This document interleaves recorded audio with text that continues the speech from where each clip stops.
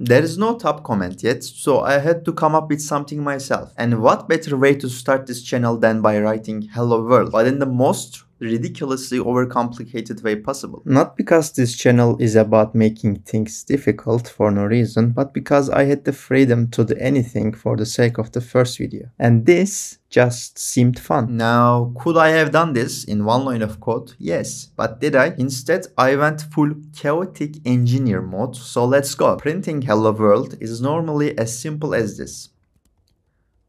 But that's boring, isn't it? So let's break it. Instead of Python's built-in print function, I'm going to redefine it for absolutely no reason. So first, I'll need the system module, which is called sys. I'll import that. Now, let's make a new function called cursedPrint. Instead of using Python's normal print, this will take whatever we type, convert it into a string, and then manually write it to the console. And now we just overwrite Python's print function with the cursed version. Now, if I try to print hello world, it works exactly the same, but it's now way more complicated. Okay, that was unnecessary. What if we brought AI into the mix? So instead of typing hello world like a normal person, I'm going to train an entire neural network to generate it for me. For that, I'll need TensorFlow and NumPy, so let's import those. Those modules are like the most used in artificial intelligence and machine learning. Next, we need training data. Now, normally AI models use thousands or even millions of data points, but I'm going to train this on exactly one. Let's make an X array. This is our input. It's just a single value, which is 0. And now the Y array, which is the output we want, instead of numbers, it is just the text hello world. Now we need a model. I'm going to use Keras' sequential model, which lets us using stack layers on top of each other. Let's add the first layer. I'll make it a dense layer, which is just a normal neural network layer. I will give it 10 neurons, and for the activation function, let's go with ReLU. Now another layer, another 10 neurons, again using ReLU. And finally the output layer. Since we are predicting a string, I'll just set this to 1 neuron, and for the activation function, let's use linear, because why not? Next, we compile the model. We need an optimizer and a loss function. I'll just go with Adam for the optimizer and mean squared error for the loss, even though that makes no sense for text. Now it's time to train the AI. Usually training a model takes hours, but since we have literally one data point, I will just set it to 10 epochs. And now let's make a prediction. I'll pass in X and see if the AI has learned anything at all. Let's print the result. Oh, I guess GPT lied to me. Let's see if we can make it work. First, I'll try Googling. I guess we just copied too much information about the error. Let's try with less. Nothing again. You know what? I'm just gonna ask it to GPT. It is his problem anyway. It actually gave me something this time. It is taking too much time. I guess we're gonna get something. This time it output a single E, which is not close to our expected output. Let's ask again. Dear GPT, AI generated only a character E. Where is the rest? The reason you're only getting one character as output. Thank you, GPT. Don't even bother. Let's try again with the new code.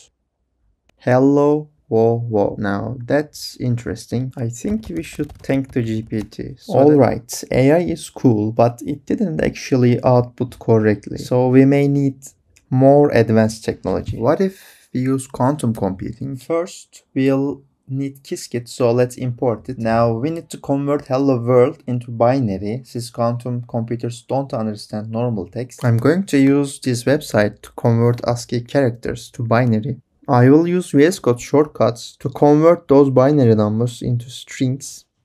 Now let's create a quantum simulator so we can actually run this. Time to loop each character and process them one by one.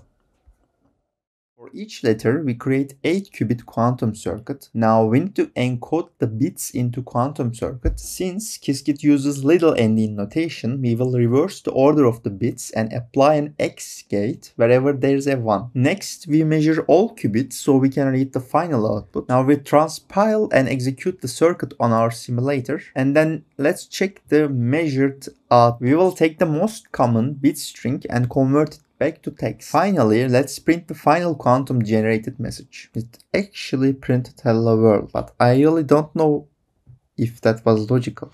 But believe me, quantum computing isn't just made for printing hello world. It is like using mouse as screwdriver. I had to talk to ChatGPT for a time just to bring the output as close as to hello world. So I won't bother to explain the code in more detail because I don't know it as well. Mission accomplished. So let me introduce you to a new language. Brainfuck, a language designed specifically to hurt your soul. So Brainfuck only has 8 commands. That's it. No functions, no variables, just pure chaos. Now let's type out the Brainfuck equivalent of print hello world. Here it is. Yeah, this looks like a broken microwave display, but believe it or not, this prints hello world. Here is what's happening. These squares represent Brainfuck's memory tape. It is the only storage it has. This pointer is how Brainfuck keeps track of where it is on the tape. This tiny triangle is the only thing Brainfuck can move, and it is about to do a lot of work. At the bottom of the screen, the code appears. It's a mess of symbols, and we will see how this code produces hello world out. In Brainfuck, plus increments the current memory cell. Each plus adds 1 to the first memory cell. And then the loop begins with the left bracket. The loop will continue until a right bracket is seen in the code. For this particular code, we see a double for. This loop spreads values across multiple memory cells by moving back and forth between them. The animation shows the pointer moving to different cells, adding numbers, also a loop structure repeating until cell 0 reaches 0, at which point the loop ends. By the end of this process, several memory cells are filled with specific numbers, representing ASCII characters. In Brainfuck, that operation prints the current memory cell's value as a character. The pointer moves to the correct cells, output each character, and the text appears on the screen. Finally, we have reached 72, which corresponds to age in ASCII table. And in the next cell, we have now 101, which corresponds to E, 108, which is L, and we output it twice. And O is so close to L, we can achieve it by adding 3. 32 is the space character. We need capital W now, and we have that as well. And the remaining characters are output correctly, as you can see. It took me so long to create this animation, but it actually worth it. I'm getting used to meme and I really liked it. Alright, I am in my second week of editing and creating this video. Imagine how video editing is so difficult. I had another idea of printing hello world, but I'm going to stop here. For the next video, I will create or implement the most liked comment as the channel name suggests. So please enter your ideas below, but not like can you build X from scratch. I need you to code Amazon, NASA. SpaceX. Code C programming language from scratch. And also, since this is a new channel, I would be grateful if we start slowly creating the next video. After 1 week, I published this video you are watching. Until next time, code safe.